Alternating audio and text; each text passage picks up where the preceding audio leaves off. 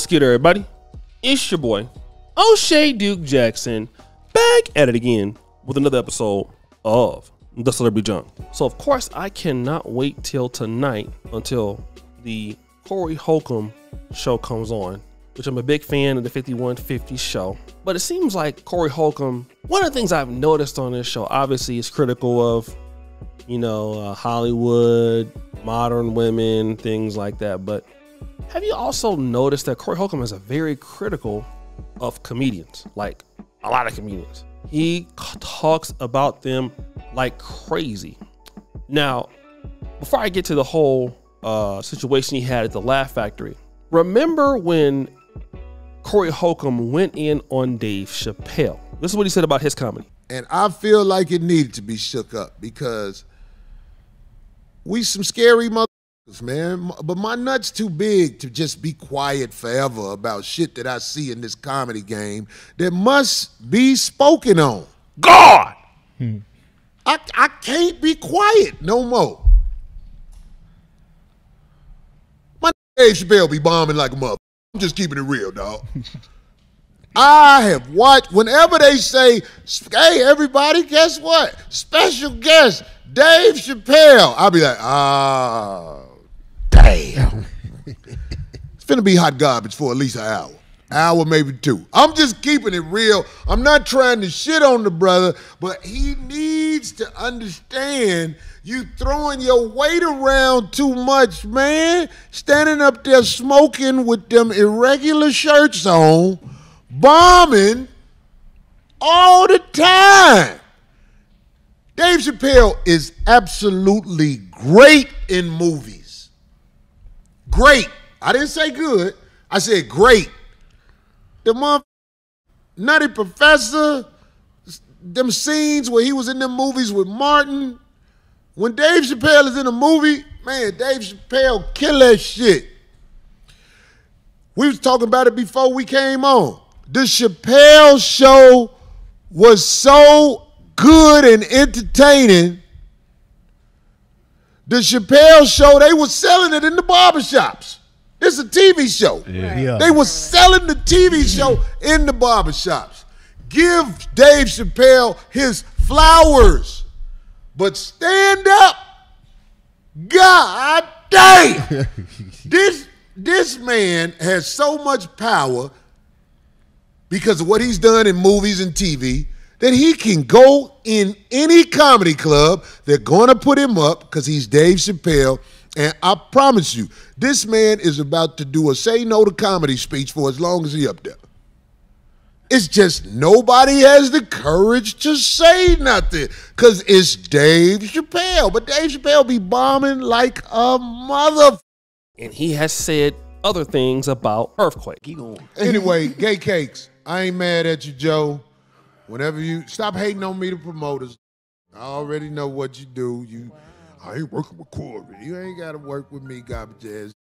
I ain't mad at you no more. You a dope fiend. I ain't mad at you. Whoa. I remember the motherfucker couldn't even read when he was on Black Jesus set. Can't read, though. Damn. I had heard that before. He literally can't read.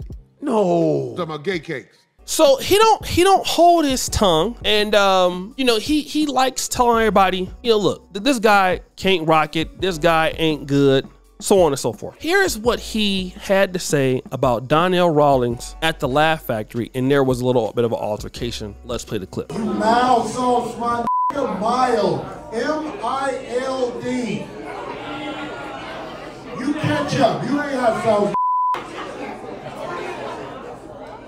Nobody agree? So I'm wrong. Okay, I can be wrong. I'm talking about, but we at the what is this called? This is the Laugh Factory. We was at the Savoy, you wouldn't be able to be up here that long. The niggas be like, get your whole ass down, nigga. I came up in the hardest rooms in Brooklyn. And what happened? And you ain't never with them rooms. You just yelling. Because I don't have a mic. I can talk to you straight up. You want to talk about it? You saying I'm mild. You saying I ain't come through the streets or the gutters is straight bull. And if you want to ask somebody, ask the mother that you know what I do. So, okay, all right. Listen.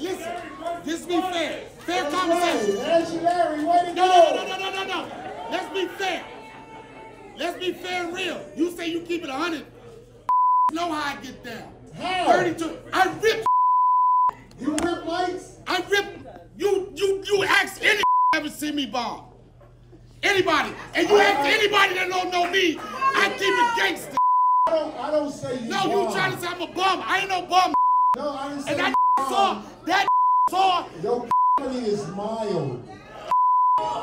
It's mild. You know what? You know what? You know what you're doing now? You're a provocateur. You know how to incite people. Ain't nothing mild about my. People look at you. Ain't nothing. If you was at the mall, they'll put you out with your hot dog in your hand. And guess what? And guess what? You can say what you want to say. You can say what you want to say. You calling me a mild comic is totally off. So you a strong comic. I'm a beast. I'm a beast. I'm a beast. That's right. Now, I do want to talk about this if I can. I remember Lavelle Crawford said this is a big thing in comedy, that this happens a lot. Let me play that clip and then I'm gonna discuss it. The more the money go up in your life, the more the what you call spite comes out of other people. And if y'all all on the same score, see the one thing about black entertainers, we think it's only one bag. And we don't even understand, man. I couldn't even get in with the Fridays and all that stuff. I don't know why, because they wouldn't call me, but I got in with the Adam Sandlers. I got in with Breaking Bad, Better Call Saul. When Netflix wouldn't let me do a special with them, they put my special on that I filmed somewhere else. I did Showtime, and thank you Showtime so many times, and I appreciate Netflix showing my special on their platform. Tubi, big shout out to them. But hey man, but like I tell people all the time, we think it's just one bag, and that's how all these beefs come up. You think because you making it, you can, you start giving beef, and then some comments do stick. So let me deal with it if I can deal with this. All right. First of all, I don't really know Donnell Rawlings like that outside of him being on the Chappelle show. And again, I don't really know why he was there or how did that come up. But comedians obviously have a lot of beef. I myself have never heard of Donnell Rawlings as like a top level black comedian. I could be wrong. I loved AJ Johnson, rest in peace, people like that. Obviously you hear about Corey Holcomb in the black sector. There's Scruncho in the black sector. Red, shout out to Red, people like that. D-Ray in the black sector, of course. But you never really hear about Donnell Rawlings. I mean, I've seen him on the Breakfast Club, but I never really heard about but he could be the truth. I'm not sure. And so for the fact that he's there trying to defend himself at somebody's show, like for me, I would not even waste my time yelling at somebody. And this is why I seen D-Ray and Dave Chappelle do also at the same Laugh Factory when Dave Chappelle came at Cat Williams. I don't know what's going on with the comedians, but maybe they need like a celebrity box for comedians or whatever, because a lot of cats just don't like each other. I mean, it's crazy. And again, I think, let me just say this. You ever know, like, when Corey Holcomb talks about Shannon Sharpe does not respond to Corey Holcomb, because Corey Holcomb is a master critic, right? Well, Corey Holcomb responded to Mike Epps. He responded to Mace, right? But he doesn't really respond to Corey Holcomb. Not that Corey Holcomb isn't worth responding to or reason, but he just doesn't. I haven't heard it yet. It seemed like to me that Donnell Rawlings, if he's so, like secure in his comedy, why is he even wasting his time arguing? Like if this is Corey's set, if somebody called my stuff trash, I'm not about to sit there and be yelling back and forth at you at your own comedy show when you have a mic and I don't. I'm not gonna do that. If it's that serious, I'll see you after the show. But I'm not gonna be there trying to, defend my career on your comedy show, yelling like a goddamn fool. I'm not gonna do that. I just can't. It doesn't make sense. But, maybe he feel like he got something to offer. But I'm gonna be honest though, it was funny watching watching it. And it seemed like Corey had some fun. Again, I don't know, maybe it was just on some drunk shit or whatever and all of that. But I'm pretty sure, he said his comedy was mild. That's his opinion.